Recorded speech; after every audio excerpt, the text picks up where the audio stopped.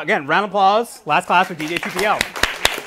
How you doing? I'm doing well. How are you? So we have a lot of things to do today. And by the way, so DJ TPL's agent sent over his glossies. So he's signing autographs if you want with him afterwards. Okay. So we have enough for everyone. So this is a nice photo. Yeah, it's pretty good photo. Yeah. Yeah, your agent's very aggressive. He's like, he's got to sign autographs. I'm like, it's a class. It's kind of weird, but whatever. All right. All right, guys. A lot to cover, so let's finish up.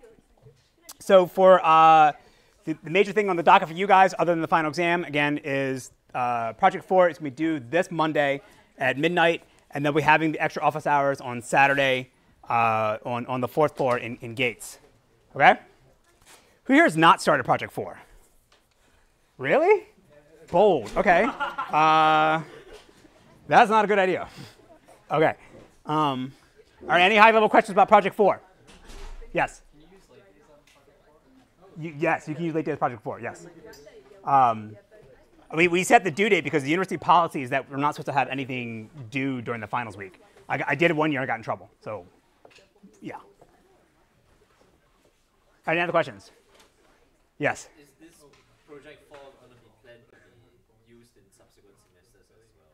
Because I feel like it's the most time-consuming project of all projects. His statement is Project 4 going to be used in previous semesters because it's the most time-consuming of all the projects we've done so far? Yeah, we were. The plan is yes, we probably will use it in subsequent semesters. We try to dial down the complexity quite a bit. This is sort of why we give you the tests ahead of time. Why we said, okay, here's all this extra bonus stuff you could do if you wanted to. But we'll see how it goes, and we will adjust accordingly. Yes? You asked us to remind you to talk about some themes that were suggested on Piazza. That'll be later. That's at the end. I didn't forget. There's slides on that. There's some things you brought on Piazza you wanted me to discuss, and that we'll discuss at the end. All right, other questions about Project 4? All right, cool. So again, reminder, and we'll post this on Piazza again. If you like databases a lot, you like this class, or you think Bus Stop is terrible and you want to rewrite a lot of it, Jignesh is teaching this next semester in the spring. So if you're going to be around and you want to be TA, by all means, please sign up. And again, you don't have to be like Chi. Chi is violating labor laws sometimes, and we don't want to do that. So I've had 2 people come to me like, yeah, I want to be TA, but do I have to be like Chi? And the answer is no. Okay? The kid's a freak. He might be on cocaine, well, but he's graduating. All right. All right, any questions about this? All right. So the other thing, too, also we'll post this on Piazza. Your feedback is strongly needed. So the point he just brought up, hey, Project 4 is way too hard relative to the other projects. It used to be Project 2 was too hard. And then we try to rebalance things. So we do listen to feedback, and we want your opinion about everything. Now, for undergrads, I don't need to explain to you what it's like to write course feedback. It's for the master students. You guys are terrible. I'm not saying anybody in particular, but every year the master students are like, this class is great, this class is great, this class is great. Whereas the undergrads go in very details, and a lot of details about what things are wrong and what we can do better. So if you're a master student, please be brutal. It's anonymous. I can't see it. We don't see names. So by all means, if you want to do things better, let us know. Okay? And again, if you're not graduating, come make suggestions in the course feedback, and then come in the spring and be a TA and fix things for future people. For office hours leading up to the final exam, I'm moving mine to be on Monday at 9:30 in the morning over Zoom. Jignesh is actually with his wife right now, so he's not going to be on campus for the rest of the semester. So his office hours will also be at noon, over Zoom. If you want to meet with me beyond these hours, please send an email, and I will try to accommodate you. Okay?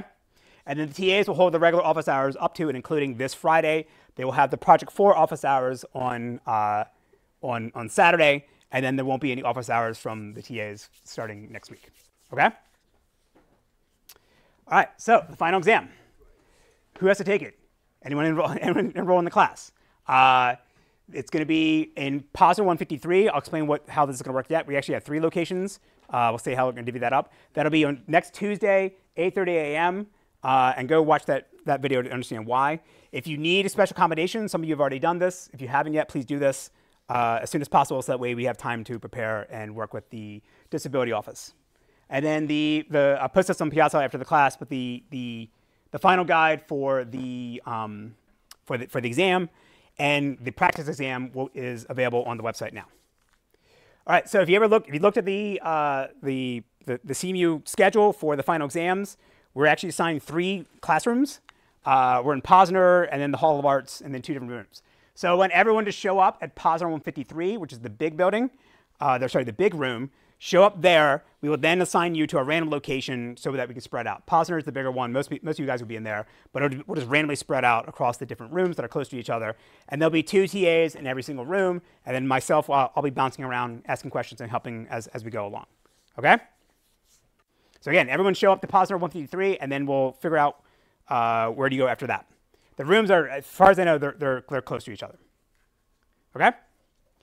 All right, so what to bring? Obviously, we need your CMU ID. Bring a pencil and an eraser. You can take the exam in a pen if you want to, but then you're going to scratch things out, and it's going to be a huge pain for us to deal with. So please bring a pencil. Please bring an eraser. You may need a calculator. Using your cell phone is sufficient because most people don't have standalone calculators. And then you can bring 1 sheet of notes, double-sided, and they had to be handwritten, just like you had in the midterm exam. One year, a kid was hawking HFT-themed clothing. This is 2 years ago when that was a thing. Actually, I take that. I don't care if you want to. If you waste your money on NFT clothing, that's your problem. Okay. But you can bring food. We'll have coffee and donuts for everyone as well early in the morning. All right. All right. So what will be on the exam in terms of everything that was before the midterm? Obviously, you need to know SQL. If you've forgotten SQL at this point after homework 1 and other things, then you have other problems. But everyone should have basic understanding of SQL. So if we show you a SQL query, you understand what it's doing. You obviously need to know what the buffer manager is doing, because in the context of logging recovery, how do you know when things are allowed to be written out to disk? You need to understand basic data structures, hash trees, B+ trees, when to use one versus the other. The storage models, column storage versus row stores, how much data is going to get moved around, potentially if it's in a distributed environment. Query processing models, what are the actual operators themselves when they're pushing or pulling data up? Are they sending batches, vectors, or the entire result set? And then basic interquery parallelism. Like there's an exchange operator you would use to combine things. Sorry, that's interquery. Interquery parallelism means multiple queries running at the same time. And what are the implications of that? All right, so there's the basic high-level information you need to know from before the midterm. For the things that we did cover from midterm going forward, you need to understand basics about query optimization. We obviously only had 1 lecture on this, and it's a very complicated topic, so we can't go into too much detail. But it's basic information about what are the implications of doing predicate pushdown in the query plan, or projection pushdown, or how can you rewrite a subquery to pull things out and execute it as a join. Okay, we're obviously not going to ask you to derive an algorithm that does that because that's hard. But at a high level, what does that actually look like? We talked about basic information about collecting statistics, cardinality estimations, histograms. Again, we can't obviously go into too much detail, but again, understanding this at a high level. And then what are the implications of something using a cost-based search? Like how would that plug in with one of these cost models to determine like the correct join order, for example? And then you can see how you could fuse this or synthesize this knowledge with the distributed databases later on to understand, oh, the cost model would have to include moving data across the network, right? So again, high-level things like this, not specific formulas. We spent a lot of time talking about transactions. So the first sort of set of lectures, or the first lecture was on again, what we'll call the theory of transactions and concurrency control. Like what does it mean for a database system to say it provides ACID guarantees, atomicity, consistency, isolation, and durability. And again, when it was a single node, consistency didn't quite make sense. It makes more sense in a distributed environment. But certainly atomicity, isolation, and durability mattered a lot on a single node. Then we spent time talking about conflict serializability and view serializability. Again, high-level concepts and ideas, not necessarily the protocols you would use to support them. That comes later. So how would you determine whether a schedule is correct, is conflict serializable? And how could you determine whether 2 different schedules are conflict equivalent? And then view serializability, the main thing is understanding what is the difference of view serializability in terms of what the application sees in terms of correctness and the ordering of operations in a schedule relative to conflict serializability. Right? In the case of like view serializability, it was about you could reorder things and you still ended up, the client still ended up seeing the same result. Right? And again, no system implements view serializability because you need to understand what does correct mean to the application. And that's not something any database system can reason about now. We talked about recoverable schedules, and then we talked about isolation levels and anomalies. right? What's the lowest isolation level in the ANSI standard? Read uncommitted. What's the highest? Serializable, yes. Is there anything above serializable? Strict serializable, yes, good. Excellent. Right, again, like there's no formula to these, just to understand what are the anomalies you could have, right? The phantoms, the dirty reads, the unrepeatable reads, right? Understanding all those things in the context of concurrency control. And then for specific protocols, we spent a lot of time talking about two-phase locking, right? The difference between rigorous and non-rigorous, or strict versus non-strict. We talked about the cascading aborts problem. Right? If a transaction reads data that was uncommitted from another transaction, and that other transaction aborts, you got to roll everyone back in cascades. We talked about the different methods to handle deadlocks, which is the big problem you have in two-phase locking, right? How do you detect it with a waits for the graph and determine who to kill? And then deadlock prevention was wound or wait and die, trying to figure out some kind of ordering mechanism based on transaction IDs or timestamps of transactions to determine who to kill to avoid a deadlock, or kill yourself early or kill somebody else. And then we talk about hierarchical locking or multiple granularity locking. And this is where we introduced intention locks. So as you're traversing down this hierarchy of the database system, right, there's a database, you could have a table has pages, and so forth. Right, you can take intention locks in those higher levels to give hints to other transactions that come along about what you may be doing in those lower levels. And the key thing here is understanding the performance trade-offs of allowing for more parallelism by taking the minimum permission locks as you need at the lowest point in this tree, versus having to go to the lock manager over and over again to say, I have this lock. Right? There's whole, has to be concurrent data structure in itself. And then lock escalation would be, if I hold a lock in this mode, can I take a lock in another mode? When is that allowed? Yes? Do we need to memorize the intention lock grid? This question is, do you need it to memorize the intention lock grid? I mean, if that helps you understand it, but like if you understand what what shared intention exclusive, you don't understand what they are. Yeah. Yes. Can you go over the performance trade-offs again? This question is, can I go over the performance trade-offs? So there's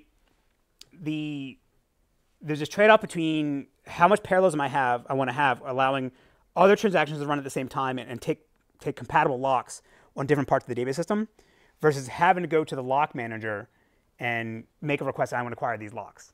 Right? So an example would be, if I have a table and a table has 1 billion tuples, and I want to update all 1 billion of them, I could take a exclusive lock on the entire table, and then that blocks anybody else from doing anything below in the tree. But then I only have to go to the lock manager once.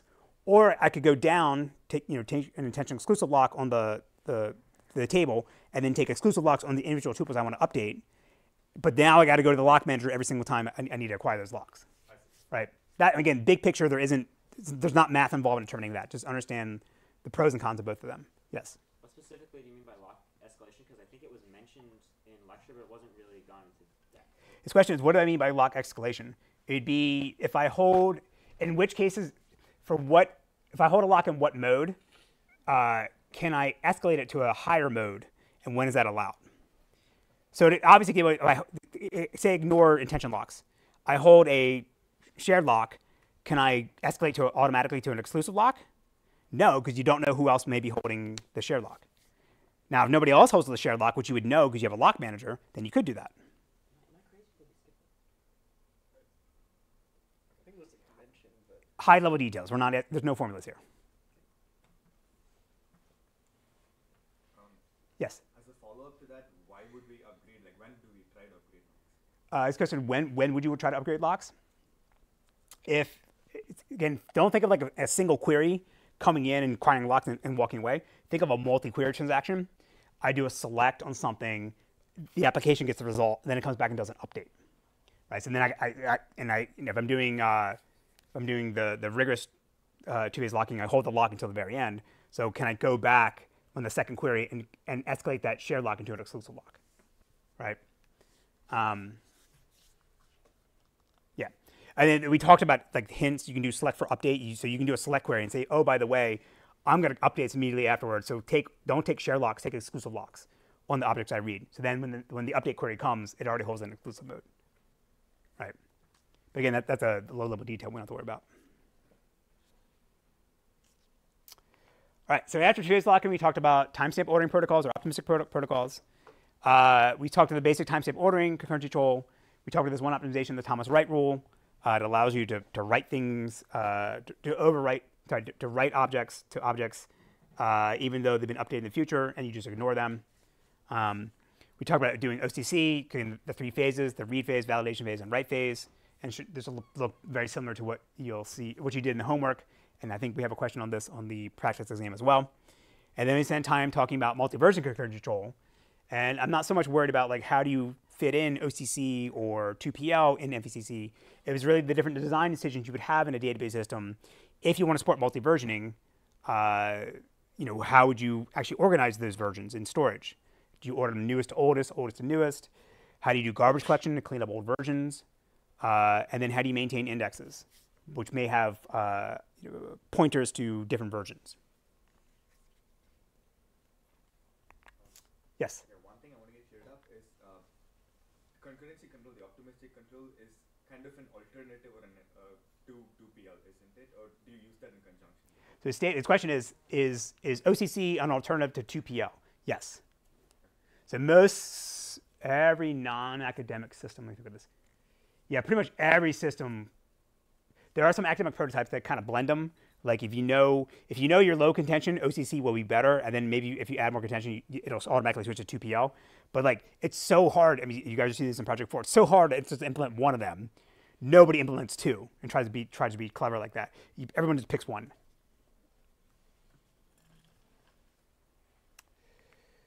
Okay, we spent time talking about crash recovery. So this is about, and if I have a bunch of changes sitting in memory, when can the buffer pool flush them out, right? And there's sort of 2 design decisions, is whether to do steal, no steal, force, or no force. Again, steal is when the database system is allowed to flush out pages that have been modified by transactions that have not committed yet, in order to make room for other things you need. And no steal says you can't do that. Like you can only flush out data when it's been committed. And then force versus no force is the requirement that I have to flush all the dirty changes from a transaction immediately when it commits before I can tell the outside world that it committed, or can I do this? Can I defer to some later point? So the write-ahead logging scheme that we talked about was what? Was steal versus no steal? Most data systems are going to implement steal. Yes, right? Because otherwise, if I have to update more data that can fit in memory, I can never do it, right? And are they force versus no force? No force, right? Because I can defer the change. I put my write-ahead log. Here's the changes. Here's the changes here's the modification I made to the data system. That has to get persisted. So then, if there's a crash, you can replay that log and recreate what was in the buffer pool. We talked a little bit about logging schemes, and again, the distinction between physical and physiological is not what we're really worried about. It's really physical versus logical, right? The idea that am I updating in my log records are going to be, here's like the deltas of the changes I made to individual records or tuples in my database, or is it the query that I executed, right? And then what are the trade-offs of the two of them? Like if it's physical, yeah, I may end up storing a lot more data. Like my query may update 1 billion tuples, and therefore I have 1 billion log records for all those 1 billion updates. And then when I recover, I just have to replay all those. And logical would be just here's the single update query. Question, yes. Yeah, this was also in the quiz. It talked about write-ahead logging with no steal and force. Does it boil down to shadow paging, or is there some difference if you use no steal? His question is, in the homework, there was something about no steal, write-ahead logging using no steal and force. Is that just shadow paging? More or less, yes. With shadow paging, because you're writing to the shadow files, it doesn't matter rather as your things get flushed, like while you're still running, right? Because no other transaction can see them. But again, very few systems do that. All right, we talked about checkpoints, like fuzzy checkpoints versus like stop the world checkpoints, and then we spent time talking about Aries. Again, it's understanding the 3 phases: analyze, redo, and undo. All right, what happens to the database system when it makes those changes? How does it update the internal state or the metadata that it's using to keep track of here's the changes that are being made? How do the log sequence numbers, the LSNs, fit into the protocol? And how do the compensation log records, how are they being used to make sure that if I crash, the database system crashes during recovery, I can recover from my recovery? All right, and then lastly, we talked about distributed databases. And again, because there wasn't a project based on this, and it was sort of a sort of high-level overview of the different topics in the space, right? We can't really ask you deep questions about like how would you actually implement this thing and that thing. All right, it's more about what are the different system architectures, and primarily the difference between shared disk and shared memory. What are the pros and cons, or what are the trade-offs of these different designs? How can a database system replicate its data across different nodes to make sure that it's always available or can recover if a machine dies? The different implications of the different partitioning schemes. Again, like if I have a range partitioning, I can do range queries. If I hash partitioning, I can maybe only do point queries. And then basic information, like as we asked you in the homework about two-phase commit. All right, any questions about any of this? Yes? When the homework grades will be released? His question is when the homework grades will be released. We will do that this week. Yes. Probably today. Yes. Is Paxos on there too? The question is Paxos on there. I mean, not really. I mean, if you, again, we would not show you like, hey, you know, high-level questions, like two-phase commit is enough. If you understand two-phase commit at a high level, you would understand Paxos. The difference is that Paxos is a quorum, two-phase commit is everyone has to agree. Other questions? All right, so what's not on the exam? Obviously, single store.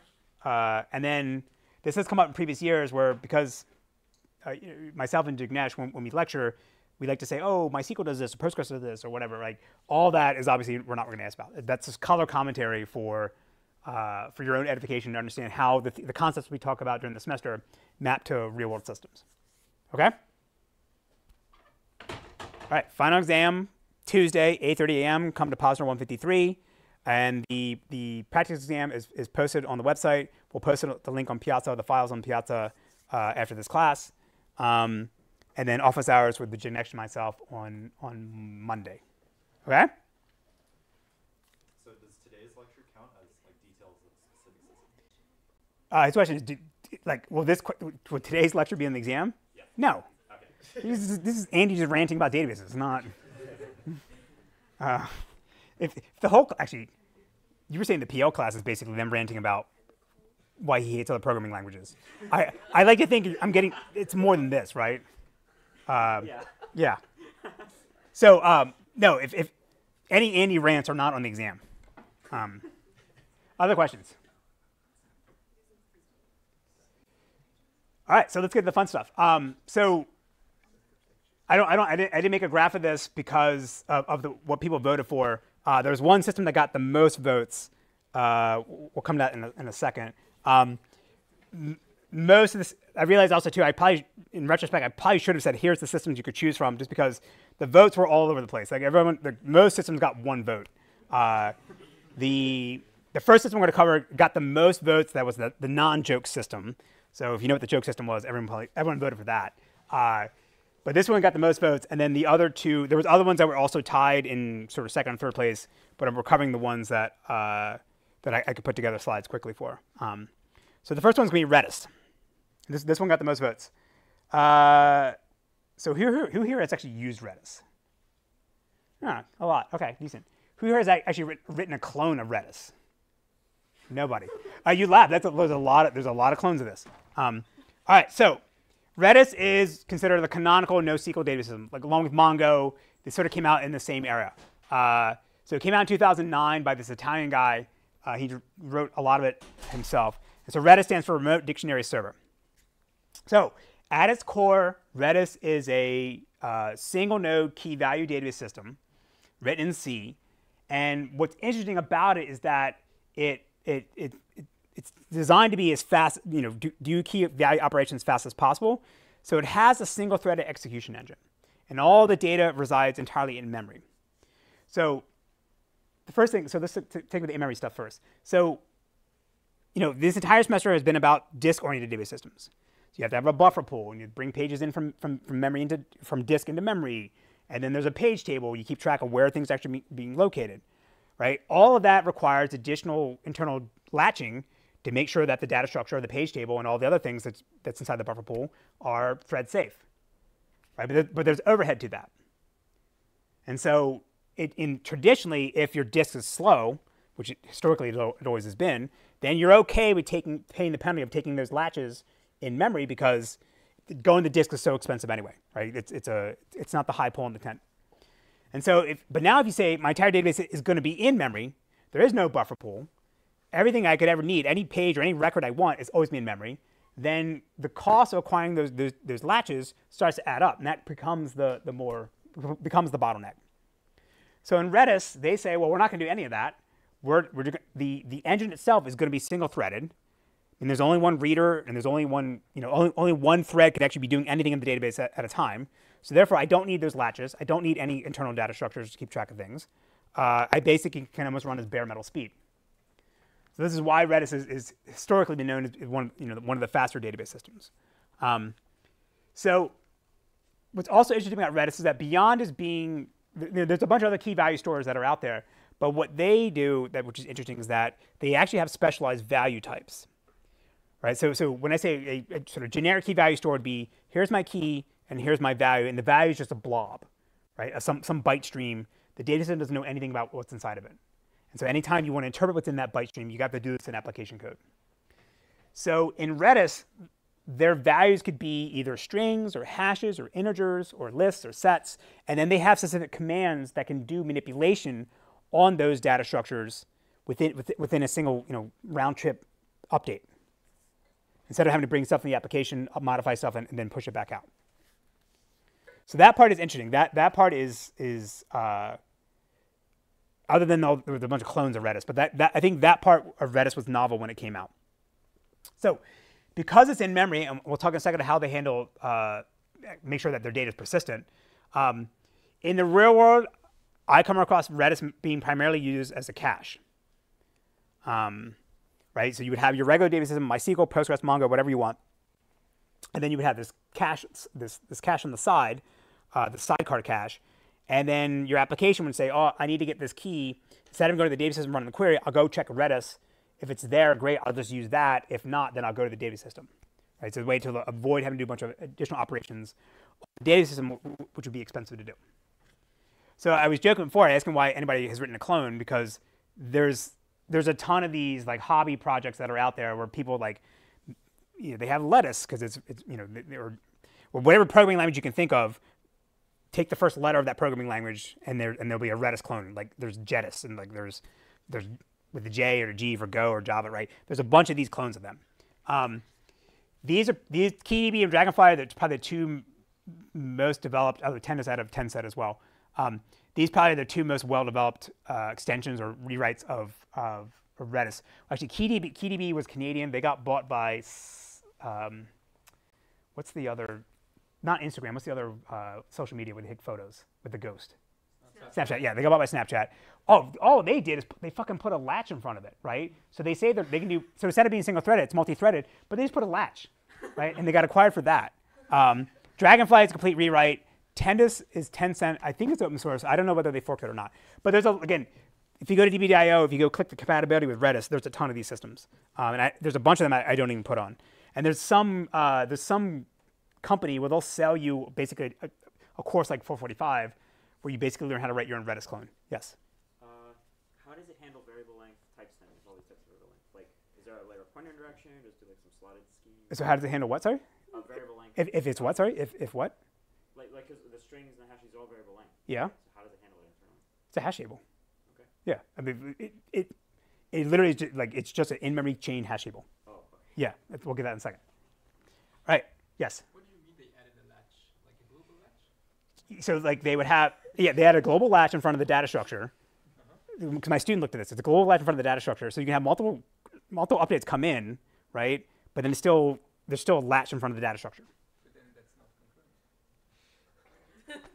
concurrent. I mean, like it's concurrent network connections. Is it at least a read and write latch? I don't know. Huh? At least multiple reads at some point? They might allow multiple reads. Yeah. Yeah. Yeah. Okay. So here's what keys look like, right? They're just like strings, and they have different nomenclatures to just correspond to like, is it if you want a sorted set, a hash table, you can get a list, a set, and then there's regular strings being stored in there, right? And then the other side here, these are just values.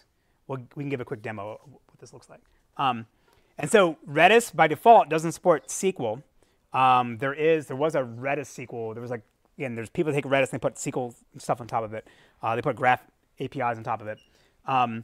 The Italian guy that originally started writing Redis, he no longer works on the project. I don't know what he's doing now. And then there was a company that was doing hosted Redis called Redis Labs. I think they bought the Redis name, and now they're just called Redis the company, and they're trying to commercialize Redis.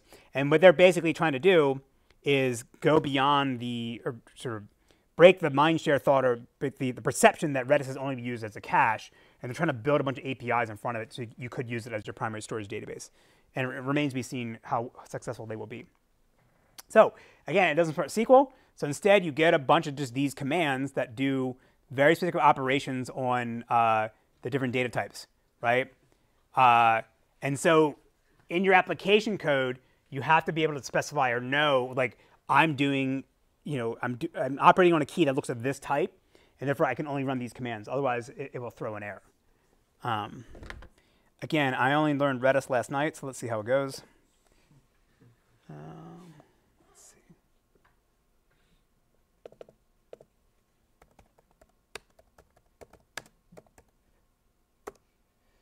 Let's materialize, sorry. We want to go to 8. Right, so you can do simple things like set. This is the command line interface, so it has a nice suggestions. So do a key, you call class, and then we'll put ABC in, right? So now if I call get ABC, get key class, right? I get that back. Then you can do other things like you can do, go back up here. This is me trying to figure it out. Right, so they have increments, so you can define like a, you can basically define a counter, right? Let me get rid of this over here. So I can say increment, and then we'll give it a counter. We'll call it counter X, right? And every time I call that command, it'll atomically just add 1 to it, right? So think of like it's a game, you're keeping track of scores or something, you do things like that. What's kind of funky is you can put a number in front of this and say, I want to increment it 5 times, right? If I call get, I should be able to get the current value, counter X, right? What's interesting here, I'm assuming here that they're returning back, hey, the type is an integer when I call increment, but when I call get, I get the response back as a string, right? So I think they're storing everything as strings, and then, no, I can't, actually, sorry, I take it back. The wire protocol sends everything back as a string, in and out as a string. They must be doing something here to cast it or store it natively as an integer on the server side, but I haven't looked at the source code to figure that out. But let's make a list now. So get key, scan, all right, yeah, so here, we'll make a list. We'll call it list X.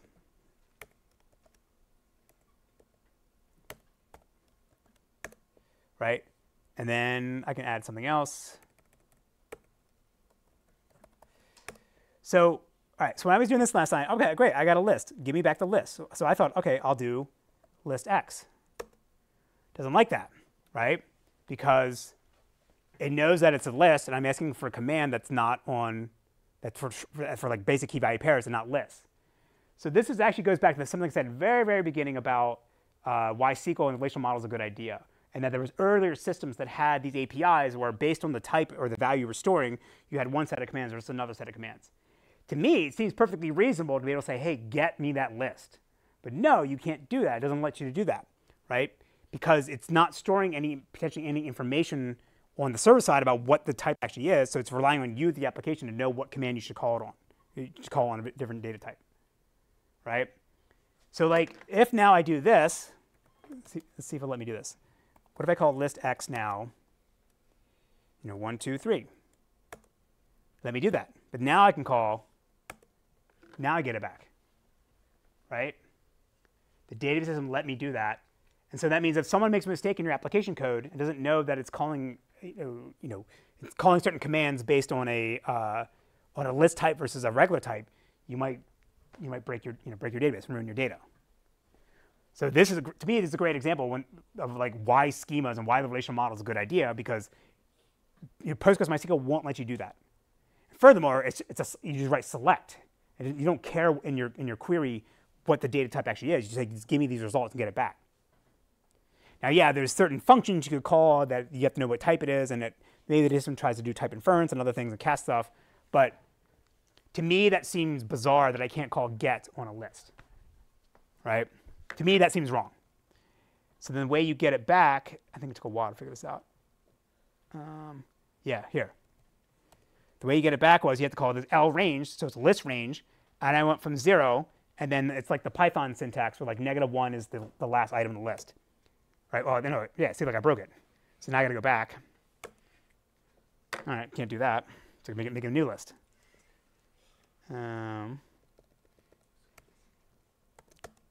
List Y, and then now.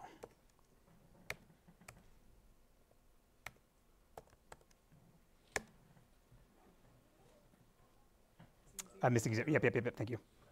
This is why I use my laptop to type instead of this. Right? Then I get the list back. Right? So that's, yes. Two questions. Yes. Firstly, if you support a SQL type syntax on this, which will be somewhat similar to how Bustup does it, you have a query analyzer and optimizer and everything. Wouldn't that sort of add more overhead? If you want something very fast, you use Redis. So His statement is, if I'm adding SQL and the relational model on top of this system, like we have in Bustop or other systems, wouldn't that slow things down because you have to parse the query and all that stuff? Absolutely, yes. So for like simple things like a key value store for a cache, sure, that's fine. But if to use this as your primary database and not have something enforce your schema to protect you from shooting yourself in the foot like I did just now, that's a recipe for disaster. It'll help you get stuff up and running very quickly, but like think of like 5 years from now, 10 years from now, you're dead or whatever, like you've been fired and you're not working on the application anymore. Somebody else is picking up your code, and now they got to deal with your clusterfuck, right? So having things that prevent humans from doing stupid things for a primary storage database is a good idea. For a cache, like if the key is just a session ID and you get back JSON or whatever, that's fine. I don't care. Second question, so there's another system, Memcache, which is sort of like a distributed cache.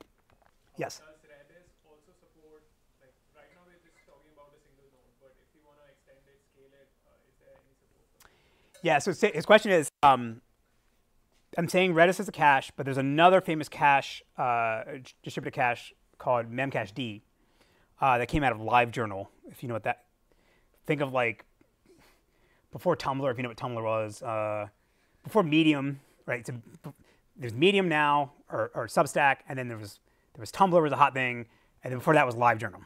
It still exists. I think it's for the furries or whatever. They built this distributed cache called MemCacheD, and it is it's a consistent hashing hash table that does to basically get and sets. So what MemCacheD, as far as I know, they only support get, set, and deletes. Redis has all these. I showed the commands. Has all these other detailed commands you could do on different data types. I think that's why this would be different. Now your question is, can you make Redis distributed? Yes, there is a distributed version of Redis. I don't know whether it's a middleware on the front or whether like you can read and write to any node. I don't know how it works. Yep. Yes. You mentioned Redis can be used as an in-memory cache to cache something that's another disk-based database system. Yes. So whose responsibility is it in this case to maintain consistency between the disks? So his question is, in my scenario where it said you had a Redis as a cache and then Postgres or whatever data system as the primary storage, who's responsible for maintaining the cache? The application code, right? So it's a sidecar cache, not a write-through cache, right? So a write-through cache would be like sits in front of the data system, I do a write, and then it gets propagated to the database system. Redis doesn't support SQL, doesn't support any of that. So in the application code, you're responsible for doing that. Yeah. So that means, of course, again, if you now do an update and something gets invalidated, you have to send a delete request to the cache. Yes. So you said that they're providing persistence, but doesn't that make it so single-threaded isn't a good model? His question is, I'm saying that they're providing some kind of level of persistence. Does that mean single-threaded is a bad idea? So not necessarily. So if you're only doing, if you're only getting like a single key at a time, or getting data that's always going to be within the same partition, then what you could do with Redis, and other systems do this similar approach, like my PhD thesis was on this approach, you could have every core just run a whole instance of the database server. And they don't need to talk to each other because everything's going to be within that single system, and it's single-threaded. So then now something up above has to decide, okay, I need to get this data. You could hash it and then decide which core you want to then talk to. So you could scale out Redis because the transactions don't need to talk to each other, don't need to talk to different partitions. You can scale this out very easily. But something above it needs to handle it. And I think the Redis, the commercial company, has something that does that. It's when you have to start talking to, if you want in a transactional, again, in a transaction consistent manner, I need to get data at 2 partitions, then that's where things become problematic. Because then it's a distributed transaction like we talked about before. Because you got to coordinate across each instance. All right, so if it's in memory, in my demo here, if I shut the system off, turn it back on, it gets wiped out every single time because everything is in memory. So the way they handle to make things that are persistent and durable is that they use a write-ahead log to keep track of individual updates. And that literally is writing out the command that gets sent over the wire. Like when I typed in the console, they literally take that string and they write it to a file. It's logical logging. Because then when you load back up, then they replay the log as if it was coming over the wire. But what they do to handle checkpoints or snapshots is that they basically have a background cron job, by default I think 60 seconds. Every 60 seconds, they're going to fork the process. What happens in OS when you fork the process in memory? What's that? Copy on write, right? So you're going to fork the process, and now you have a consistent snapshot of what was in memory at the time that the process got forked in the child process. The parent process can keep processing updates and making modifications to memory. Then the OS does the copy on write updates and makes new pages in memory. And so the child process doesn't see any of those updates. And because it's single-threaded, you know that there's no in-flight transactions while you're running. So again, it has a consistent view of the database. And then that child process just takes whatever's in memory and writes it out to disk as a checkpoint. There's a clever trick to reduce. It's basically stop the world checkpoints, but because it's single-threaded and because you can do this fork, there's very little overhead involved in doing this. The pause isn't very long. So that part is very clever, and that is unique to Redis. For other things, we already talked about the single-threaded. It's a chain hash table. There's no secondary indexes. So again, I can only do lookups on the primary key, on the key. And there's no schema. There's no constraints preventing you from putting whatever data you want in. Yes? Do you know why they chose a chained hash table / like how do you resize it so you don't get like that linear search time? This question is, why do they choose a chain hash table? I don't know. Then how do you resize it? You don't. You basically say, you would allocate the amount of memory you want at the very beginning. And then if you run out, I think you got to turn it off and turn it back on. But now, for the periodic checkpoints, because I think it's just writing out the contents of memory, so it's literally writing out the data structures in memory, I don't know whether you can resize it based on a checkpoint or whether you have to replay the entire write-ahead log to repopulate it. All right, so they have some notion of transactions, but basically the way it works is it's client-side transactions. I don't know how to do this in the command line. We could look it up because it's not begin commit. When you call begin, their equivalent of begin on the client side, then any operation you apply, then it just gets batched, and then when you go commit, then everything gets sent over the wire to the database server. And again, because it's single-threaded, then it just runs whatever commands you provide it all at once. And that's their notion of transactions. So the problem, though, is they don't allow for rollback. So if I send a batch of queries over to do updates, and I make a mistake like I showed before, and I update 2 records, then I make a mistake and the transaction gets aborted, it can't roll back the previous things that I already did. So it's not true at atomic transactions, at least in the open source version. For the replication, they're doing asynchronous primary replica replication. So So the master is just going to send the op log, the commands that came in the wire, to downstream replicas. And you can configure it to allow the primary to wait till some quorum of the replicas respond that they got the requests. Not that they actually apply them, that they just got the network messages.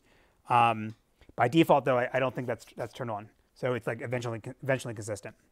Again, for a cache, that's probably OK. For primary database or primary storage, probably a bad idea. OK?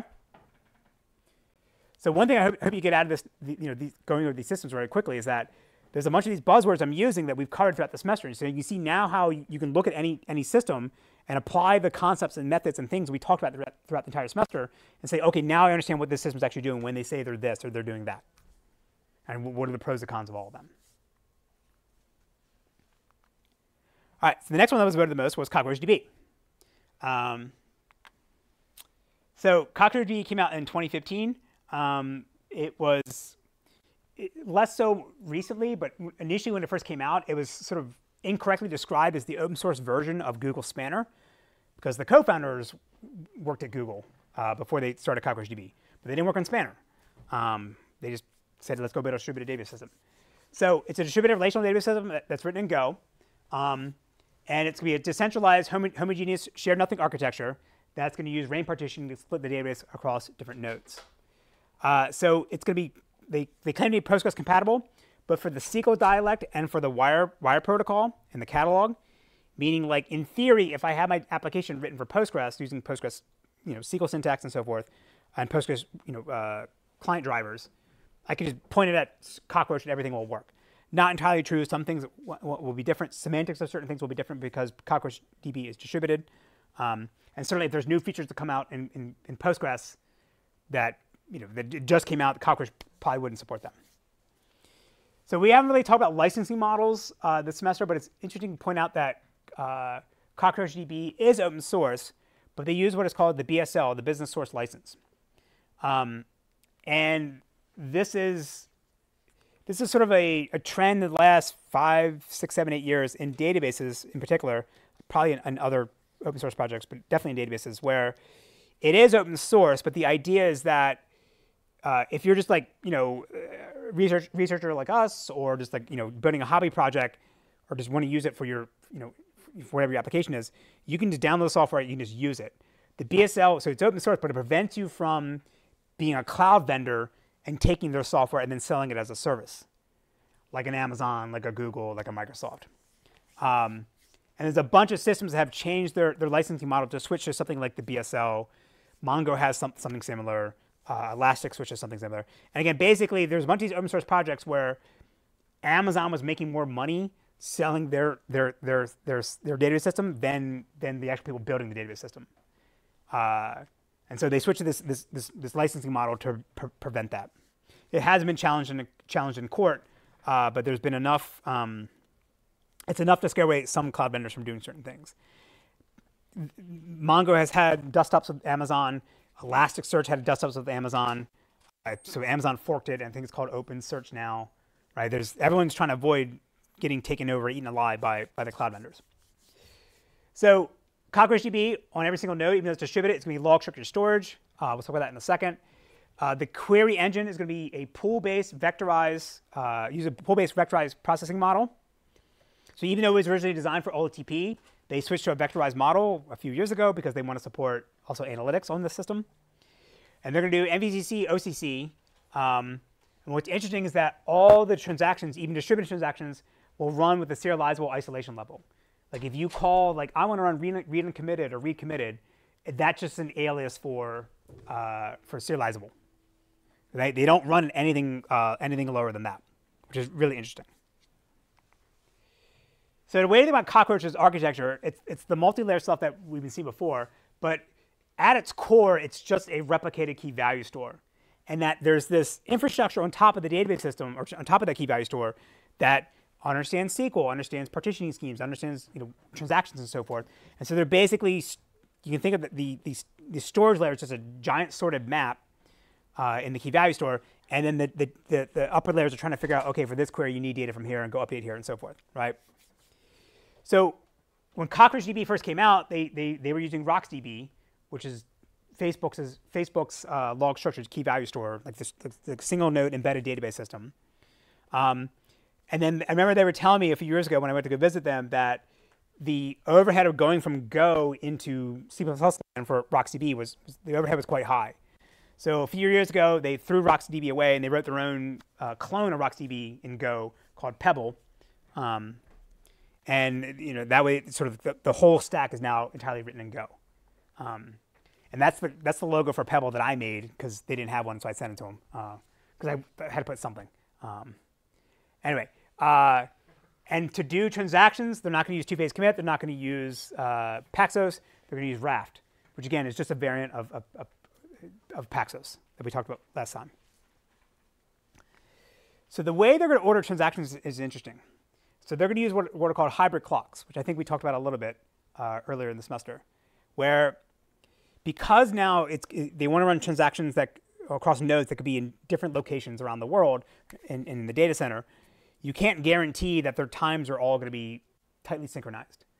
And so the transactions are going to get timestamps using a combination of the wall clock time that you get from the server you're running on, and then a logical counter, and like a host ID to break ties. And that's enough to globally, to make every transaction globally unique, and also to determine the order in which transactions should commit. So the local clocks will still be synchronized using NTP, but it's not going to be super precise. Like when we talked about Spanner, they were using GPS satellite receivers and atomic clocks, and that guaranteed their times would be within some bounds of being synchronized across the world. But in CockroachDB, since they can't run that proprietary hardware, they rely on the wall clocks being loosely synchronized, and that's just good enough for them to at least coordinate without massive delays. Of course, now if you have some node where like the clock's way off by like an hour, then every transaction is going to fail because those transactions are going to be way back in the past, and that will break things, and therefore you have to manually intervene to kill that node. But that's beside the point. So for OCC, the way they're going to do is the transaction is going to stage all the writes as intents, and then when they go commit, that's when they go check to see whether you pass the validation phase and you're allowed to store stuff. And then all the metadata about where the transaction state and the partitioning scheme or the catalog of the database itself, that's just also stored as a table in the key value store, and that's replicated, and you do transactions on top of that. So here's a basic overview of how a transaction would work. Again, so you have some kind of catalog that keeps track of the partitioning scheme of the database, and I think by default in CockroachDB, everything's always range partitioned. And so this state catalog, we replicate it across all the nodes. So if I want to do an update, say a simple case where I'm updating on the primary key, I go check the catalog to say where can I find this partition, and then I'll figure out which one is the leader, and you just run leader election for that partition whenever you need to determine who's the leader, and then all the writes will go to this node, the leader, and then it's responsible for then propagating the updates to the other partitions or other nodes that have the replicated copies of that partition using Raft, and then get everyone to agree that the change is allowed to happen, and then you go ahead and commit. When you do when you do a read, by default, you would always want to go read from the leader, because again, they only run with serializable isolation level, so you can't do by default stale reads. So you can guarantee, if you always go to the leader, that you always see the latest version of any object that you're looking for, right? So you'll be directed to go do reads here. And obviously, when we talked about primary replication versus like multi-home, this was if all your writes are going to the leader and all your reads are going to the leader can become a bottleneck and slow things down. So I don't think they don't let you set the isolation level to go read from other nodes. You actually have to modify the SQL syntax to introduce or give a hint to the database system that you're OK with reading stale data on the replicas. So in this case here, you change the select query to say, select from table XXX as of system time within the max staleness of 10 seconds. So this then allows the data system to decide, OK, if this node is at least 10 seconds in sync with the leader, I can then read any data from that. So although CockroachDB is open source, I think for this feature, it's only available in like the enterprise commercial version. right?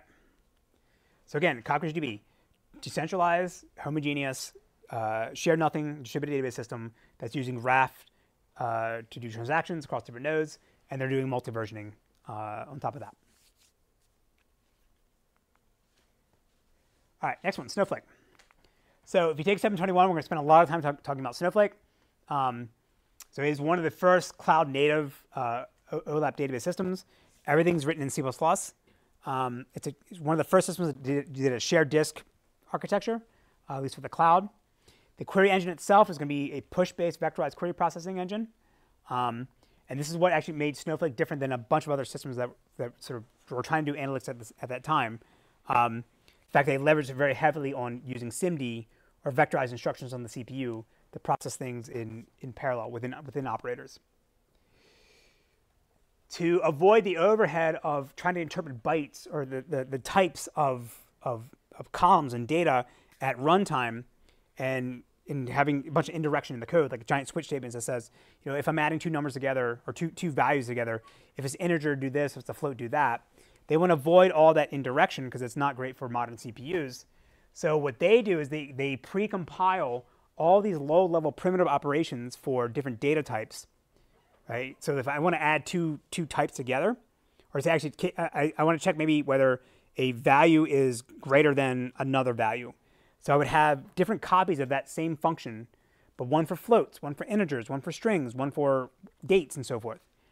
And you pre-compile them when you're actually making the build for the system, and then at runtime you go figure out, because you have a catalog, you can look in the schema and say, oh, I know I'm going to operate on a column of this type. Let me go pick the primitive out that knows how to operate on 32-bit integers or 64-bit integers and so forth. Yes. Would this be like implemented as C++ templating kind of thing? This question is, would this be implemented as C++ templating? Yes. In BustHub, we don't do that. In BustHub, if you look at the value code for the value types, there's a switch statement. And that's how most systems do it. Postgres does this. MySQL does. A lot of systems do this. But again, if I'm going to read a billion tuples and the type's always going to be the same, I don't want to do that switch statement over and over again. It's a waste. Well, if you have the same, you're going to be writing like the same code, right? If you have a switch statement, you have all these different versions of the function anyway. Like, does it save you much to do it with a switch statement over templating? His question is, does it save you much to do? Does it save you much to do it over templating over switch statement? But like, think of like, it's more like the dispatch code. So you get rid of the switch statement and you literally say, here's the pointer to the function that does 32-bit integer comparisons. Then at runtime, when you generate the query plan, you literally put in the point. You call that pointer instead of calling the function that has a switch statement that then calls that for you. It's like a software engineering thing. Do you save much time doing switch statements? Is what I meant. If you're writing all the same implementations anyway. Do you save much time? Sorry, what? Using switch statements instead of templating. You want to get rid of the switch statement. Yes. I guess I'm asking why would you not do this?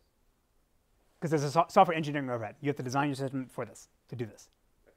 And prior to, there was another system before Snowflake, the co-founder of Snowflake, but another system called VectorWise, which was a fork of MongoDB, which is one of the early common storage systems.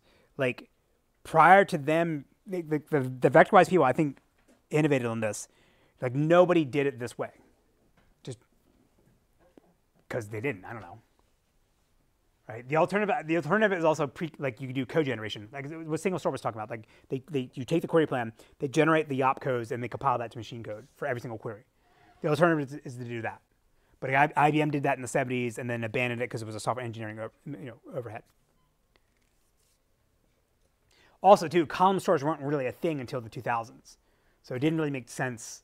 Like, for doing O2P stuff, like in a BustHub PostgreSQL system, you're going to grab one row. It won't make a difference. But now if you're doing OLAP, where you're just ripping through a column of a billion tuples, that switch statement becomes a big bottleneck. All right, so they're going to separate the table data from the metadata, and I'll talk about that in a second. There is no buffer pool at every single node. There is a cache, but it's not what we think of as traditional buffer pool. And then the internal storage format for Snowflake is basically packs that we talked about before, but they do support reading data from Parquet, CSVs, and all other data types you would have. All right, so the architecture itself is, the sake of time, I'm going to go through this real quickly. but it's disaggregated storage. So you have the compute nodes, and then you have the storage, and then all the storage is just the cloud object store stuff we talked about before. So we talked about before about, like I said, you don't want to use the OS for anything, but when it comes to the cloud databases, maybe you want to use Amazon's S3 or Azure Storage, and aren't we giving things up? So in the research papers about Snowflake, they talk about how it made their life so much easier just to offload all that storage stuff to Amazon, and just worry about making a really fast engine. So and it gives you the flexibility of scaling out compute separately from the storage. So, for the sake of time, I want to skip all of this. I think we already talked about this. But let me talk about one thing they do that is actually interesting. So, say a query shows up that wants to scan a lot of data, right? And say we're doing a simple join here, and with the build side and the probe side. But let's say that this side of the query is doing a massive scan on maybe petabytes of data, and if I have a fixed number of machines or workers to process this query, this will become a bottleneck for you. So what they have the ability to do is, while the query is running, they can identify that, okay, I have to, this side is taking too long, so they can dynamically rewrite the query plan, to split it up into to separate operations. And in this case here, you can basically add more nodes. They start doing the table scan you need, and they're going to write it out to a bunch of temp files, and then you load it back in on the regular worker nodes to then do a union all, and then you produce the correct answer. So like while the query is running, they can add more nodes to scale things out dynamically, and use the user or the customer you don't know, right? And then the intermediate results are just getting written back to S3. So for them, that's cheap and fast enough. Yes? Is this different from like a materialized view? This question, is this different from a materialized view? So materialized view would be like, I compute the answer once, and then other queries can then reuse that result. And then if the table gets updated or anything gets updated, then it automatically gets updated. Oh, this is only for just a single query? This is just for a single query, yes. And also too, like it can't. I don't think this thing supports incremental updates like deltas and things like that.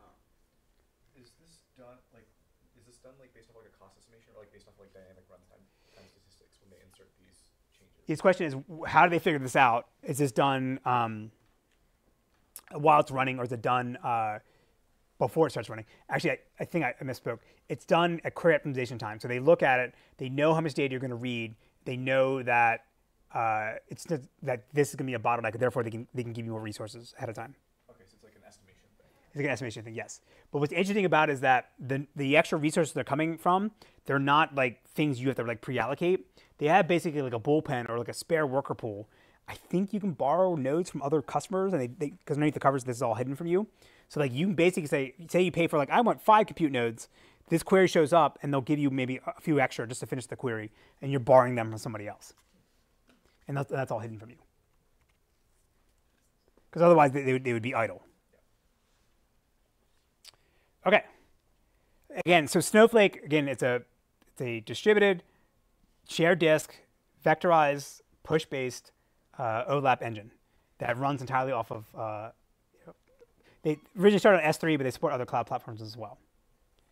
And I remember, I think Marcin, the co-founder, like in the early days, people were asking like, you're crazy to be cloud native. I want to run on-prem, make it run on-prem. And they made the hard choice of deciding not to do that, even though some customers were offering them money. And in the end, it paid off. Right? And they went IPO 2018, 2017. They went IPO in 5 years. It's amazing. Okay. So this is the data system that was voted for the most, MangoDB. All right. That's the best logo I could find. It's the only logo I could find. All right. So what is MangoDB? So MangoDB is a satirical implementation of MongoDB. It's written in Python. I can't run it because it only supports an older version of Python and libraries, and it only supports the MongoDB wire protocol up to version 2. So the key idea of MangoDB is that all the data is written to dev null.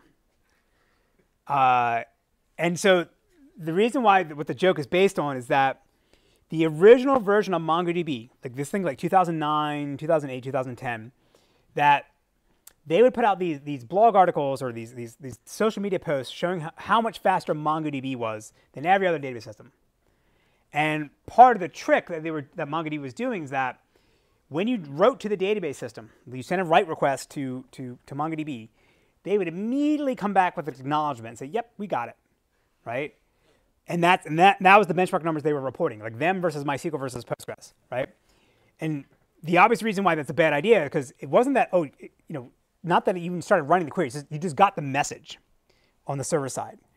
And there was no guarantee that message, that write request would actually get written to disk. If you wanted to know whether your write was actually written to disk, you then had to send another request and say, "Hey, that thing I just told you to write, did you actually write it?" And it would block until it actually did it. So this obviously meant that, like, if you were doing a lot of writes in your application and there was a crash, which of course every system is going to crash at some point, that there's no guarantee that the things you actually thought were written within some time window were actually made it to disk. There's other things that they did that in the early days too, because they were using mmap instead of a real buffer pool manager, is that they had a single database lock. So even though, again, going back to what you were saying before, like if you only have one writer or reader, is that really multi-threaded? So it was basically the same idea. They had a single exclusive lock on the data. So anytime you did an update, it would lock the whole database system, right? Because they couldn't handle doing multi-updates. The mmap stuff is a whole other ball of wax. So I normally don't like to show you guys source code, but we can look at source code for MangoDB because this is it. This is literally this is the entire database system. So the first thing to point out here in this line here, they open up a file descriptor to dev null. Fantastic, great, yes. Then down in here, this is actually if a command shows up. So buy is telling you to disconnect. Wait is waiting for what is wait? Oh, conditional lock up there, right? So this is actually a command actually doing something. So there's our single global lock entire data system. We acquire that. Then we write out whatever you sent over the wire to the data server to dev null. Fantastic, right? And then they have, if you're in durable mode, they'll flush the output buffer and then do an fsync on the file descriptor, which is dev null, so it comes back immediately. And then if you're running with eventual consistency mode, then no matter what you send us, well, you send the server, you get back 42. Otherwise, you get a random value, right? And then you release the lock. So this is, the joke is, again, is this good as MongoDB? Well, if you care about your data, you obviously wouldn't want to use this, and you probably wouldn't want to use early versions of MongoDB. What's that? It's web scale. That video we cannot show because there's a lot of profanity there. We can post that later. Just Google MongoDB web scale. You'll see it. It's a cartoon. So I'm not trying to pick on MongoDB, right? The sort of, how to say this? The playbook, if you will, of what MongoDB did to become successful has been done before. Meaning put out a quote-unquote inferior product that people like to use because it's easy and it's new and it's exciting. Get enough traction where that you get enough money to then hire engineers to go pay off that technical debt of the mistakes you made. Like that, MongoDB wasn't the first one that did that. That was what MySQL did in the 90s. MySQL, the original the storage engine was called MyISAM. That thing was total crap. They would lose data, couldn't handle transactions. It would corrupt the database all the time. And then InnoDB came along and fixed all those things. And now you would not want to use MyISAM. But before MySQL, this is what Oracle did. Oracle was a garbage system in the 70s and the 80s. Ingress, the version, the predecessor to Postgres, that was considered the better database system. But Oracle got better traction because they made a bunch of claims about what it could do that in the future that eventually they got there. They got big enough where they could hire enough people to fix it. And now Oracle's a solid database system. So again, I'm not trying to pick on Mongo. You can think of like it's a marketing way to say like you sort of you don't sell the steak, you sell the sizzle. So you sell your data system is going to solve all the world's problems. It's state of the art, yada, yada, yada. And then, yeah, people get burned along the way, but whatever, right? Like, and then you get the money to fix things. Yes? Say we're running on mission critical hardware, then is it okay to make these compromises? MangoDB? Not MangoDB. Okay, sorry. MongoDB does. You pointed, so I was like, wait a minute. Two questions, can we trade off on recovery and all these things? For mission, like if it's his question is it okay to use like bleeding edge database software if it's for mission critical applications?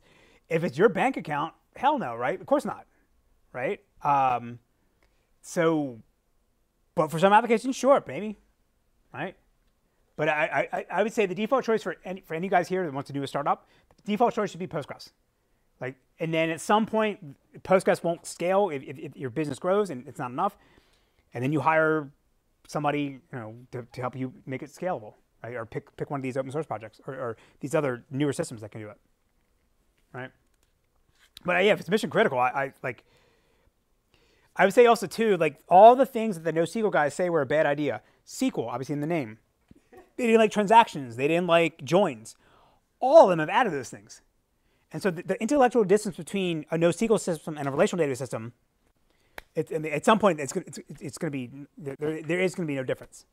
So all the things they said were a bad idea turns out, and then like for me it's like a SQL maximalist or purist that I was saying, oh, you don't want to be you don't want to not do transactions, you don't want to not do SQL. Turns out they eventually came around and added support for it. So the only NoSQL system that doesn't support SQL now is actually Redis. There's a clone for that, but again, it's primarily being used for a cache. I know the MongoDB co-founder. He's not there anymore. The CTO. He helped out in the early days when I was at CMU for with research funding, and I remember him telling me during City office like, "Oh, MongoDB will never support SQL. Never going to happen." They added it 2 years ago, right? It's after he left, but like still. So don't write your data dev null. And I think again, for mission critical data, I don't think shiny new things are a good idea.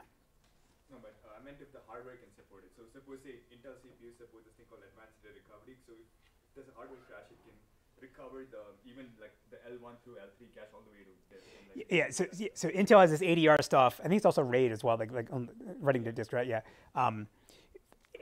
If the hardware does it, is that going to be enough? Yeah. Well, I mean, no, because again, this is the whole semester we were talking about. Like things got written to disk. Well, first of all, I don't. Can it bring back the program state exactly? The program counters? I don't think it can. I'm not sure.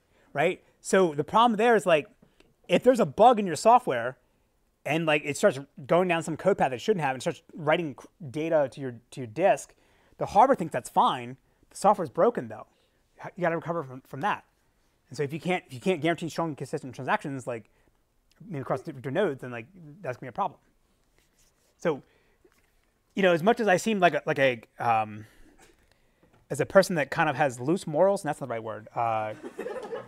When it comes to databases, like I'm super cautious, right? Because you don't. It's like the operating system. It's like it's the core foundation of a software system, and that kind of thing you don't want to mess around with. If you want to use JavaScript, put the application layer. That's fine. Put it all over there. Data system should be written in something more serious. That's going to be emails. Okay. I'm going to show one more fun system. This to me, this is the. I'm jealous because this is actually I wish I invented this system. This is pure genius. It's called TabDB. So it's a relational database system where they store the contents of your database in the titles of your tabs in your web browser. So the way the guy did this was he took SQLite C code, ran it through mscripton, which allows you to convert C code into JavaScript. So now SQLite is running in JavaScript in your web browser, in your web page. And then when it wants to do writes, it splits up the database file and then writes it into tabs in your web browser. And you can run SQL. It's amazing. So, here. Sorry.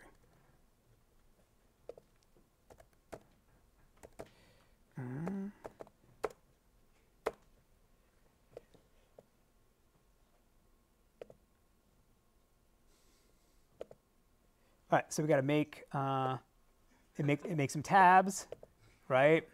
So we'll call it create statement, right?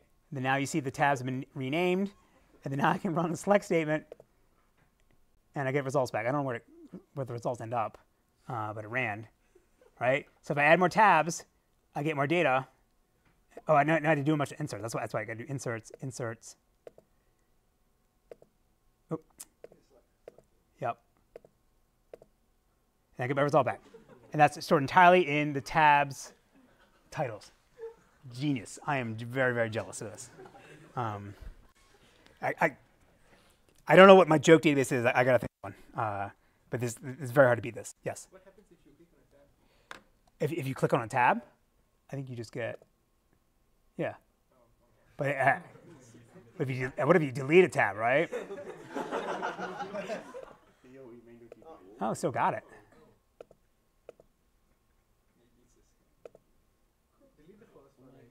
Delete the first one? Delete the root. Yeah. Oh, you know what it is? It's like the data's so small. Actually, I don't. Oh, it's in memory. Yeah, it's storing the same. It's still in memory. Yeah.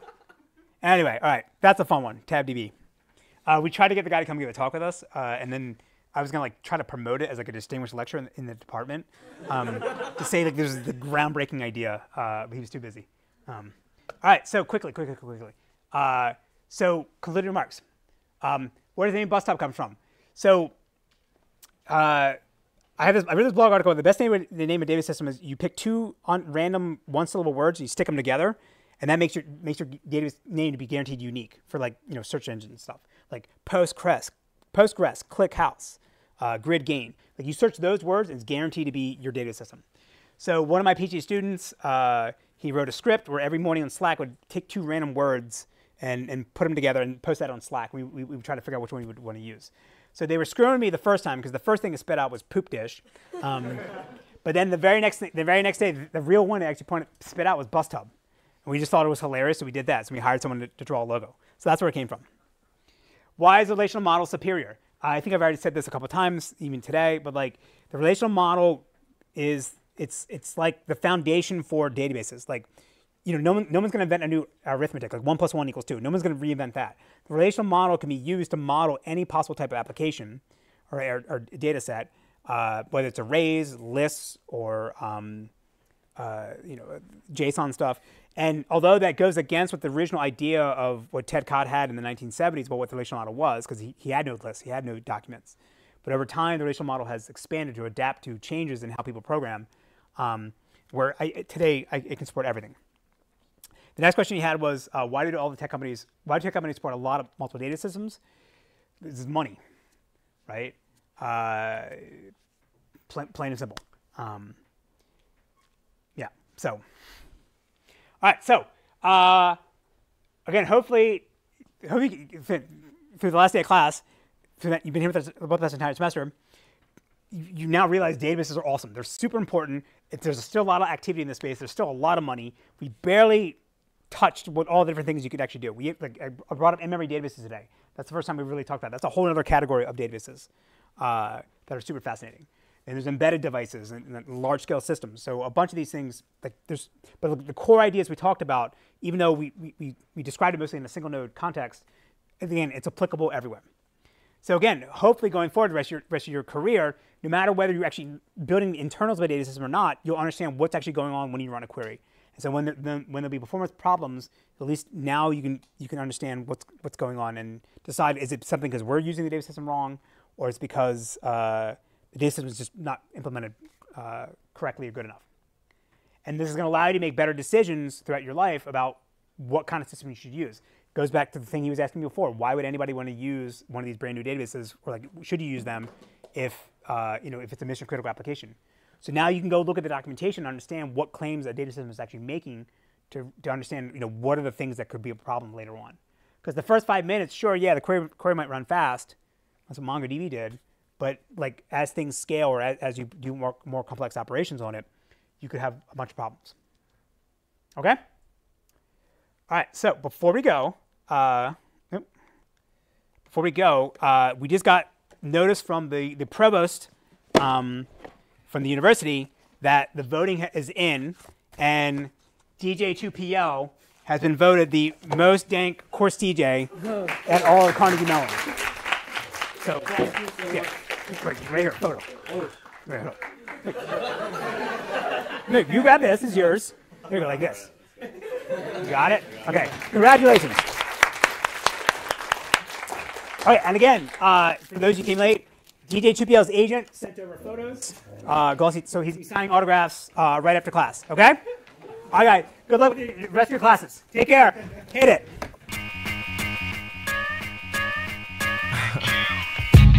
This shit is gangsta. Gangsta. Bad boys are gangsta. You ain't nothing but gangsta. Yo, now listen. I'm the poppy with the motherfucking hook up. 28 a gram, depending on if it's cook up. You ain't hit 'em all yet? Still got you shook up? I smack you with the bottom of the clip and tell you, look up. Show me where the safe's at before I blow your face back. I got a block on taps, the feds can't trace that. Style is like tamper-proof, you can't lace that. The Dominican, or you could call me Dominican. Black skelly, black leather, black suede Timberlands. My all-black 38er, send you to the pearly gates. You get Kasama trying to skate, and that's your first mistake. I ain't lying for that cake, your fam see you wake. My grams is heavyweight, and ran through every state. When they ask me how I'm living, I tell them I'm living great.